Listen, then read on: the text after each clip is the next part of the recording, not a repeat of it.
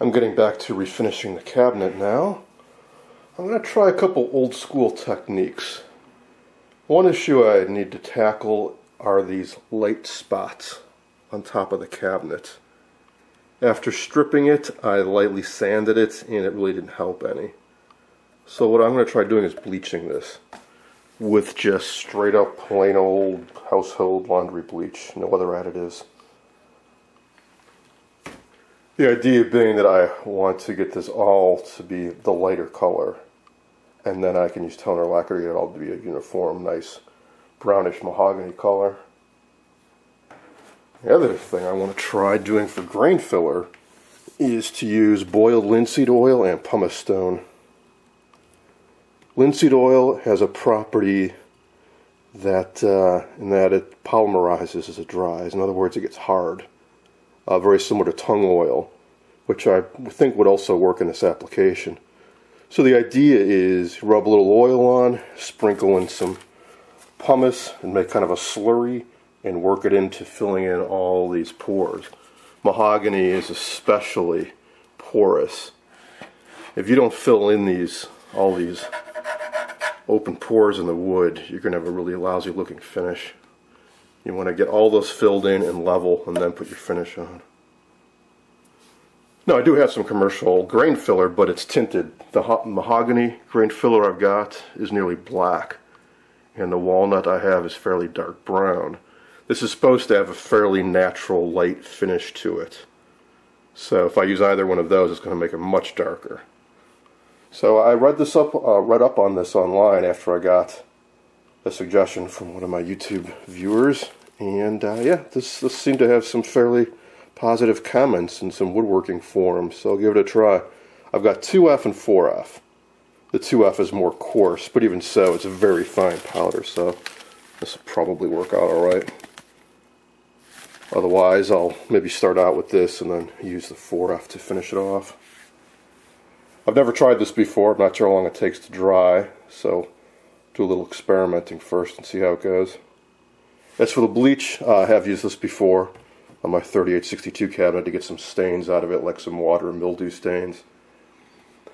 I'll put it on straight, just with a sponge, just in these two areas, and continue as needed, and assuming it works, well, actually whether it works or not, after I'm done with it, I'll neutralize it with some white vinegar.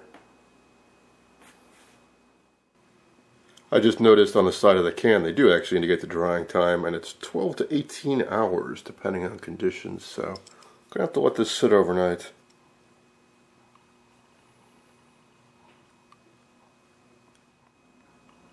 The bleach did a great job on the top of this cabinet, and it didn't take very long at all. 2 applications over the course of maybe 20 or 30 minutes. Then neutralized it with white vinegar, then wash it out with clean water. Now I'm waiting for it to completely dry out, and then I will apply the linseed oil and pumice like I've done on the rest of the cabinet. Now it filled in the grain quite well, but it's a little bit darker than I was expecting. I'm hoping that'll lighten up as it dries. It's only been a few hours, and it's going to take, what did I say, 12 to 18 hours, I think, for it to cure. So we'll see what it looks like tomorrow.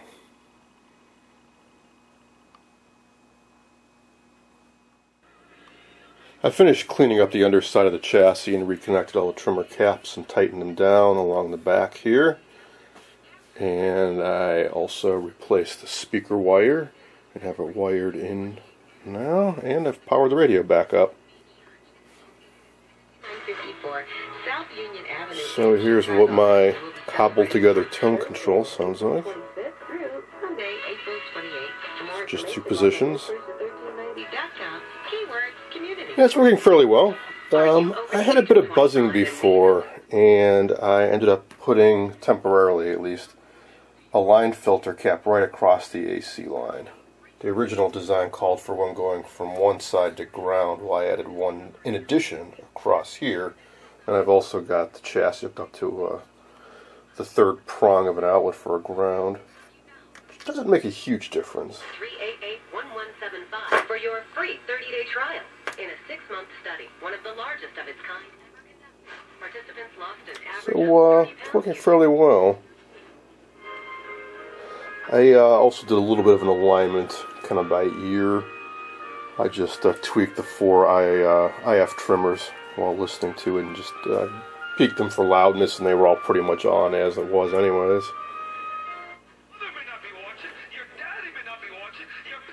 Late last night I was able to get some stuff on shortwave. It's about 7:30 at night now, so might not quite be late enough. Let's see. I was able to get, for example, the time reference station, which is probably at 2.5 megahertz.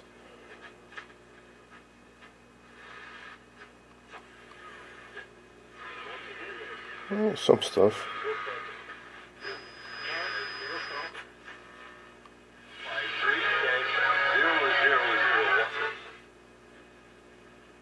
So clearly both bands are working, which is great.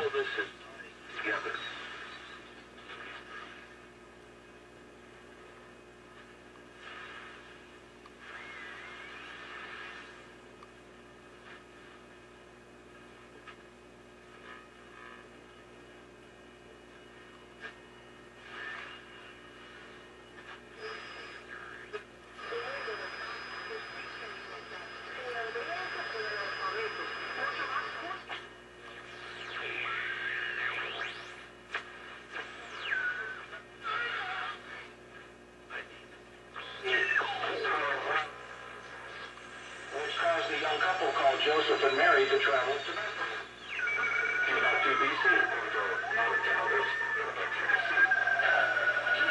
It's kind of funky sounding.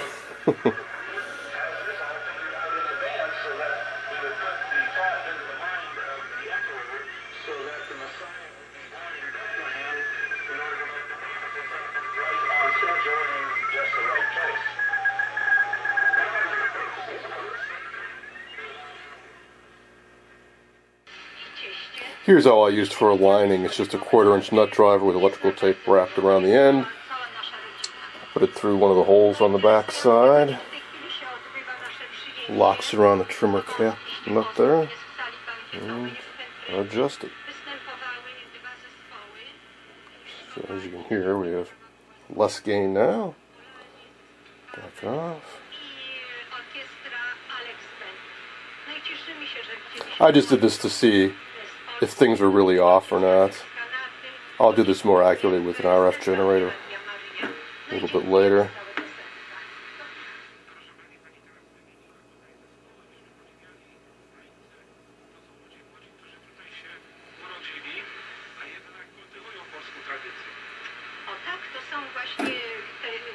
There's also a trimmer down here, which I think is for the antenna.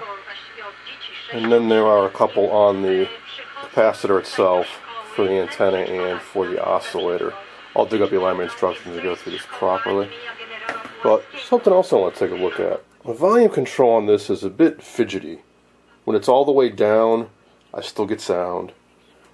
And the volume increases rapidly,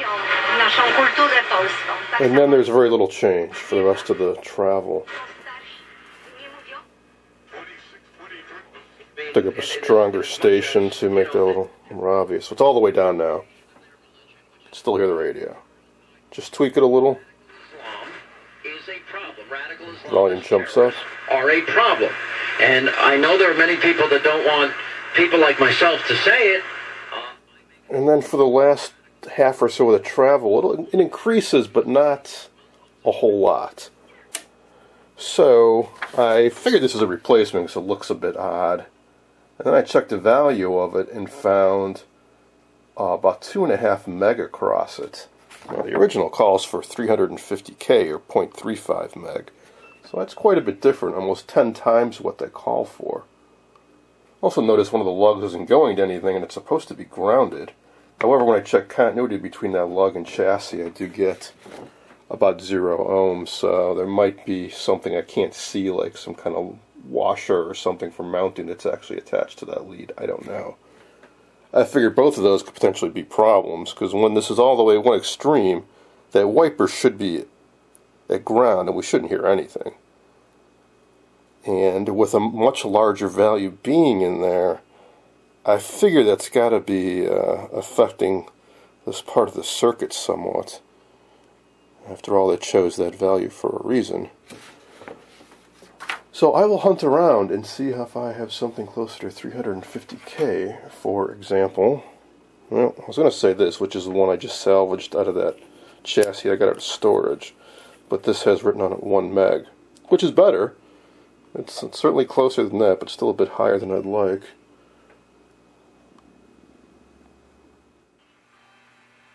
I dug up a universal CTS replacement pot. It measured about 275K. I say universal because it is a type of shaft that can easily be adapted to just about anything. Be it half moon, knurled, etc. And it fits pretty well with this old Philco knob. And of course I can cut the shaft down to length, and it's got an AC switch. It was new old stock, has a pretty good feel to it. So, as far as the volume goes, when it's all the way counterclockwise, I still get sound. But I think I have an idea now why that might be. While I was removing the old control and wiring this in, it occurred to me that having these two leads twisted together is very likely coupling a signal. This is a very high impedance input on the grid of the output tube. So even though the center tap is grounded, this is the signal feeding into the pot, and that could really be coupling through over to here. I can test that pretty easily by shorting that out. And it makes no difference if I completely short the center tap out. So there's clearly a signal feeding through somewhere besides this pot. So hopefully I can track that down. Because it is kind of nice, you turn the volume down to actually have it go to 0. Not crucial, but be nice. Now, as far as how does it work, definitely have a better range of control now.